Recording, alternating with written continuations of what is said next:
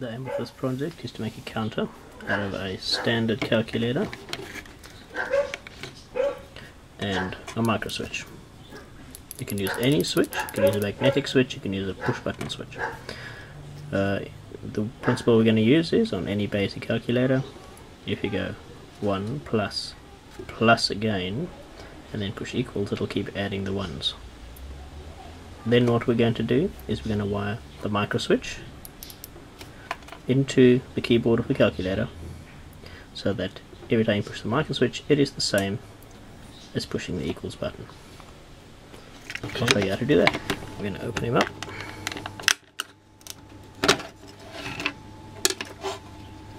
Take the batteries out.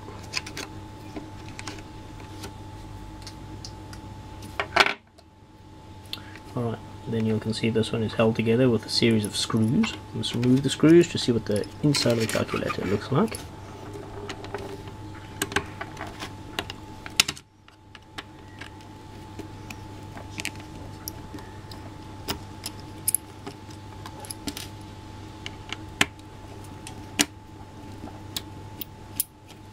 The newer calculators will probably look different. This one being very old, it's probably 20-30 years. So let's see what we're going to find underneath.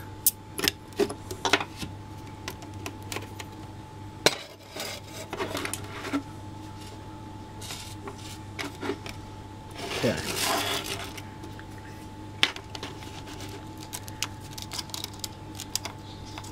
Remember the order that you take these things apart. What we need to do is we need to trace and find out which pins we want to be connecting with our wires. How a keyboard works is you'll see they've got these silver tracks on top which are printed on a piece of plastic, and underneath you'll see there's other tracks underneath also printed on a piece of plastic, but they're separated by a layer, and when you press the button that pad will press on that pad and it'll be like a switch. So what we're doing is we're bypassing that switch. I need to follow the track that runs from this pad, and I need to follow the track that runs from that pad underneath. There's the layer that separates them. Here we go. So if I follow that, I've done this before, and there's the track I'm following, it follows there, it runs underneath there. If I lift it further up, I'll see it comes onto pin number 3, and I know the top one because we traced it earlier is that pin that I marked over there. So what I've done is I have soldered a wire to pin number 3 and the pin that I identified as the one from the top layer.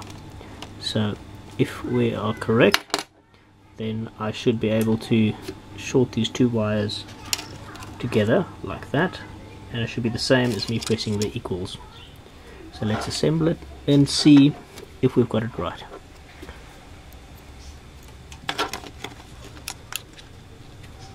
Now remember, the new calculators will be different, but the idea behind the buttons will be exactly the same. You need to figure out how it works, and then we put on our own wires so it'll bypass it.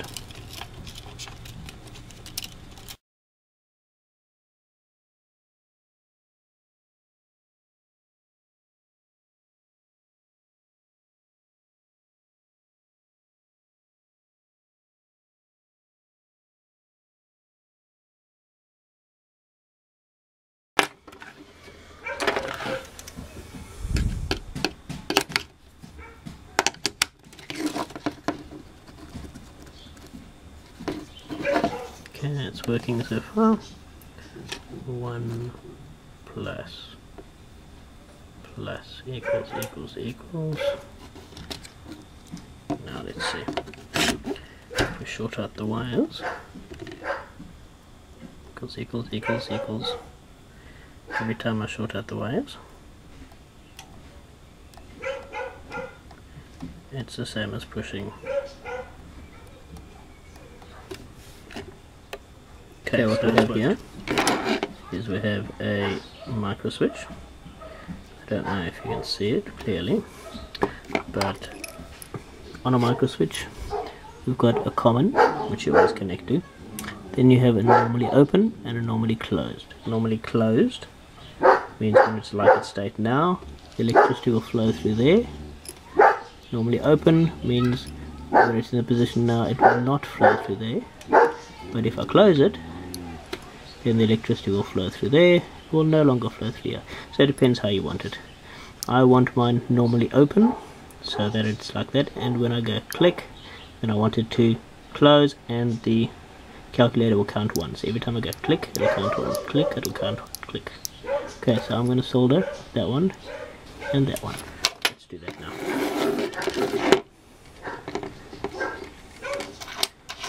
Okay, the common is this one on the end, so I'm going to solder that first.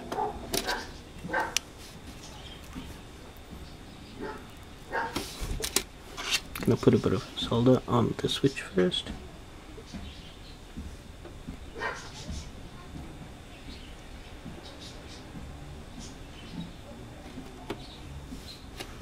And a bit of solder on the wires. Let's do both wires while we're here.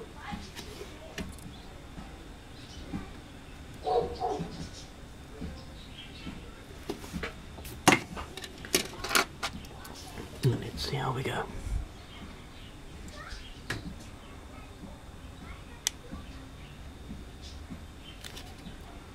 Okay, and I said I wanted normally, I wanted the middle one. So let's turn that one.